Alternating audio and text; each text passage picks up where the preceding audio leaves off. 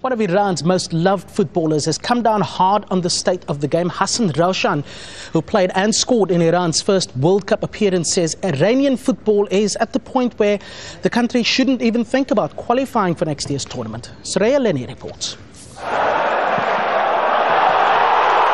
They were Asia's top team, and for years Iran was synonymous with fierce footballing competition. But a lot has changed. Now the so-called princes of Persia are sliding. Iranian footballing great Hassan Roshan has watched it happen. He says arrogance, money and mismanagement are to blame. Some things have entered football, such as money and luxurious cars. The players don't think about football for the national team. They think about what they'll earn this year.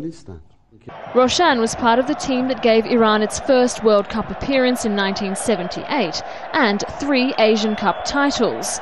But after that, Iran never won the tournament again, and now it's in danger of not qualifying for next year's World Cup.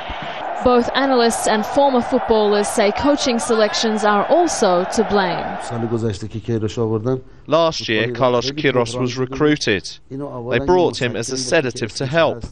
But neither he nor foreign nor Iranian coaches work with coaches at domestic clubs. And it's a serious problem.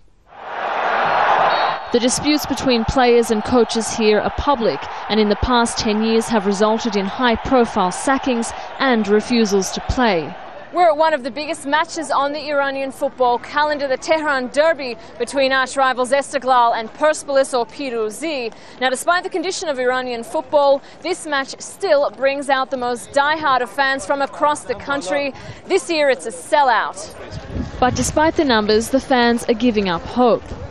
I won't come to watch Iran's matches anymore because I know Iran won't qualify for the World Cup, so why should I come? Roshan says Iran should stop thinking about making it to the World Cup altogether because, he says, unless it fixes its problems at home, it won't see many more moments like this. Soraya Lenny, Al Jazeera, Tehran.